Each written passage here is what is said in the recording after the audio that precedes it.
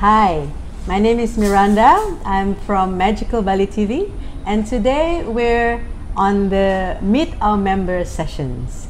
And here I have with me is Sophie Amat, and let me ask her to tell you about herself first. So Sophie, how are you? I'm really good, thank you. Well, thank you for making the time to do this interview. So would you like to tell the audience a little bit about you? Sure. Let me see.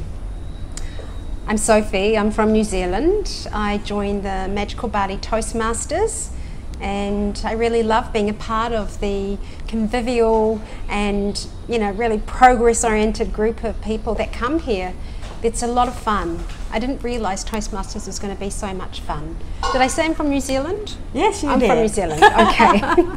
So, how did you first learn about Toastmasters?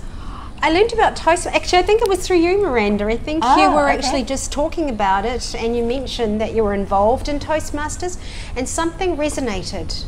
It was almost like, I feel that public speaking is in my future. Okay.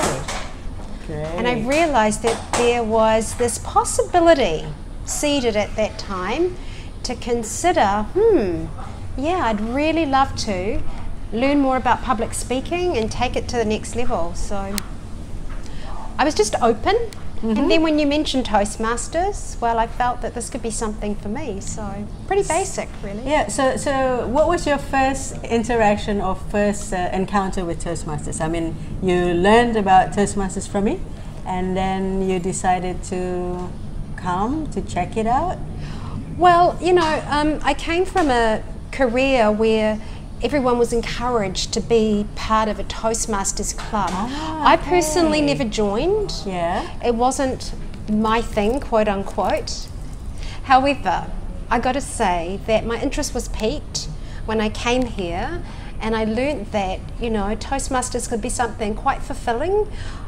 I actually do a lot of training on a screen in front of, many people. And so I am actually presenting myself in a public way anyway. But what was missing was that, this is about a topic that I'm really passionate about. But Toastmasters is offering an opportunity to bring structure and interest and lightheartedness to public speaking, where you can actually be speaking in front of a diverse group of people. And not necessarily people who know you or who are interested in your topic. And that's something of extreme interest that I want to develop and go further with. Yeah. Well, that's great. And so far you've joined, and then you've come to a few of the meetings. Actually, you've also given your first I gave my first speech. So tell me a little bit about, between your piqued interest, your expectations, and actually being a member. What was your experience? What is your experience so far? Oh, my experience is it's hilarious. It's fun. It's just like a lot of fun. It's a very family-oriented, encouraging environment. I feel that that's what I love the most about Toastmasters, Magical-Bali Toastmasters. It really is an encouraging environment. The feedback, the evaluation, the care about, you prepare a speech, so you kind of really want to know, right, how you did. And I feel that there's a lot of care and attention from the evaluators to the Toastmasters, who present on an evening. So for me, that's wonderful. I love feedback. I need feedback. That's how I'm going to improve and grow. So that's my experience. And then tonight, I'm going to be an evaluator, which is, a first for me. So I'm kind of looking forward to that too.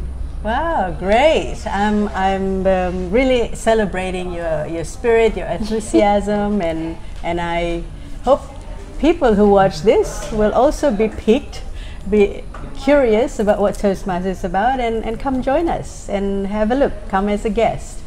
So any last words you would like to share, maybe to people out there who have wanted to learn public speaking or wanted to become curious about Toastmasters but never did anything about that?